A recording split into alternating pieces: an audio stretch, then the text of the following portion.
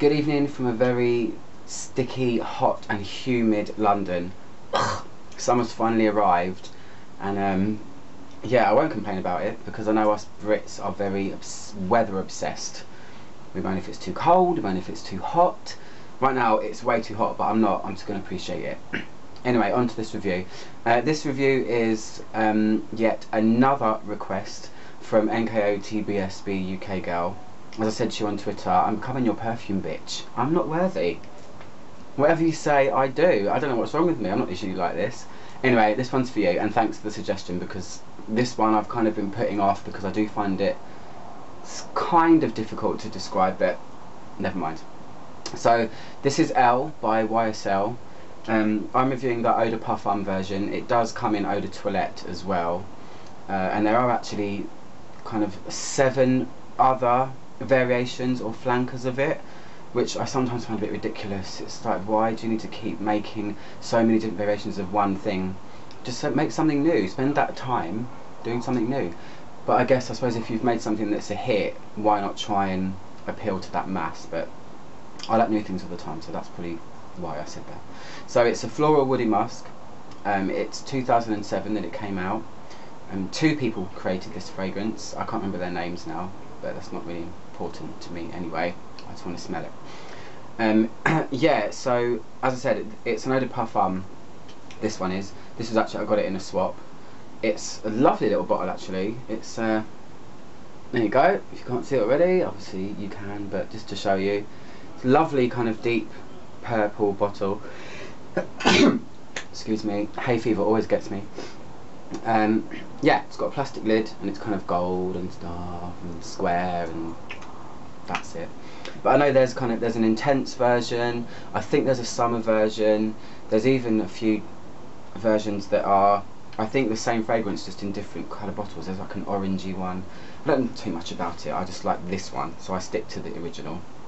So the top notes are lemon, lychee and peony. Lychee in some countries is called litchi. I don't know if you know it like that, but I know it as lychee. The heart notes are freesia, rose, pink pepper and jasmine. And pink pepper is a really, really nice note. I've smelt it in a few things before, and it's kind of cool. It's not like black pepper at all. And then the base is kind of dark. It's got vetiver, patchouli, cedar, and then ambrette, which is a seed as far as I know, and it's also known as muskmallow. It's used to kind of substitute natural animal musk, and it's a kind of very sweet musky note.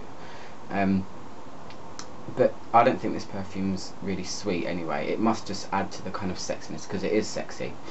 So what does it smell like? It's been drying here as always, and I'll spray it here.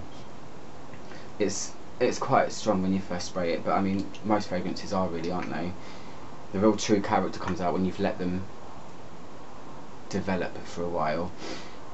So I'll always kind of try and say what I describe the overall smell or feel of this. And what I wrote down, because I've been writing stuff down for a little while, is that it feels to me more fruity than it is floral. Even though it's only got 2 fruits in it, it feels like blackcurrants to me. It feels like a kind of modern twist on a glamorous floral blackcurrant blackberry smell. And it does, to me, and this is not the power of suggestion, it does kind of conjure up the image of this colour. It's almost like dark berries, but there's a bit of feminine girliness in it. Not girliness, I should say womanliness, because it isn't in any way girly. It is more modern, kind of, I would say, the older woman glamorous. Not classic glamorous, you know, like Chanel No. 5 or some really, really beautiful Guerlain fragrances or Guerlain fragrances. This feels glamorous and sexy and nighttime, but it's very modern smelling. I think that's what they were going for, and I think they've done it really well with this. It is as I said, mainly blackcurranty, but it's floral blackcurranty. It's peony is a really, really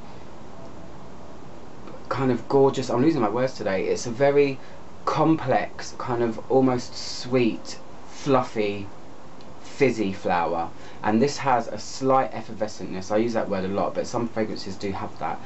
When you smell it up close, it has a slight fizziness and a slight spice which comes from the pink pepper.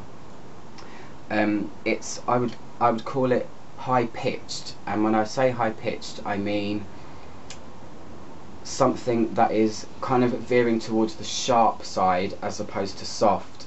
It's definitely more sharp than it is soft, and it's, as I said, it's very modern and feminine and kind of nighttime scent. This isn't an everyday thing, it's not fresh and fun. This is definitely more let's get dressed up and go out kind of fragrance.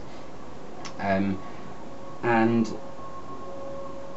yeah, that's the stuff I wrote down. I want to talk about the patchouli in it because it feels like it's veering towards a fruit patchouli fragrance. I've got Midnight Poison by Christian Dior, and this does, no matter how much people might disagree, it does remind me of that. That is a very kind of dark rose patchouli fragrance, and so is this, but this is veering towards more feminine, where I think Midnight Poison, if you ever smelt it, veers to the masculine side. So I really like it. It's really strong. On me, it doesn't really develop so much over time. It doesn't really completely change its tune.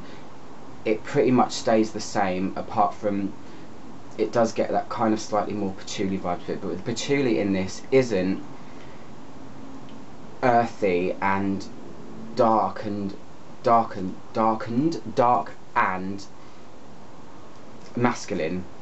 The patchouli in it is kept at the right level, where it's still kept very, not subtle but not heavy, if that makes sense. Although the overall fragrance is heavy, the patchouli itself isn't something that completely takes over like it does in, say, something like Angel by Terry Mugler.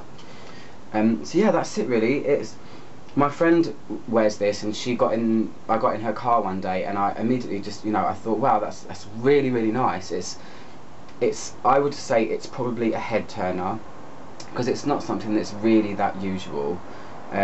I just think it definitely goes on the modern, glamorous side, and the florals, as I said, they're high pitched and veering over to sharp, but not in an unpleasant way. When I think of something like J'adore by Christian Dior, I don't like to reference other things, but sometimes I just have to. If you smell that to me is quite a screechy, high pitched floral, and this is just kept kind of towards the darker and earthy side because you've got vetiver and patchouli and woods in the base, so it's just kept very modern, glamorous and lovely, and I really, really like it. And because it's loaded parfum, this one does last on me quite a while. I'd probably say if I wore it out for an evening, like 8, I would still be able to smell it when I got home. I wouldn't say it's, monster 24-hour longevity. It's got a moderate sillage as well, so it does go out quite far. But yeah, I would definitely give this a 7 out of 10 because I think it's something really interesting. And if you haven't smelt Midnight Poison and you have smelt this, try that, because I would say it's kind of like a different take. They are kind of sisters in a way. So yeah, that's my review of Elle by YSL. I'm just about to review Prada Candy as well tonight. I'm going to do it. I always say that and then I just don't end up doing it, but I'm going to do it. I'm sitting here, I'm just going to do it right now.